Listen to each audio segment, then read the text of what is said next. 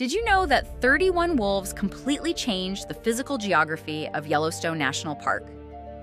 In 1995, scientists reintroduced wolves to the park after they had been extinct there for 70 years. What happened next was absolutely incredible. The wolves started hunting deer, which sounds normal enough. But the deer became so afraid of being caught in open areas that they avoided riverbanks and valleys entirely. For the first time in decades, trees and vegetation along the rivers could grow without being eaten. As these plants grew stronger and taller, their roots began stabilizing the soil. The reinforced riverbanks actually started redirecting the flow of water itself. Satellite images from before and after show rivers that completely changed their paths.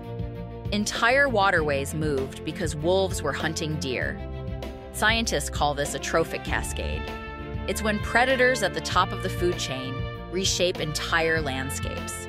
31 wolves literally moved rivers just by being wolves.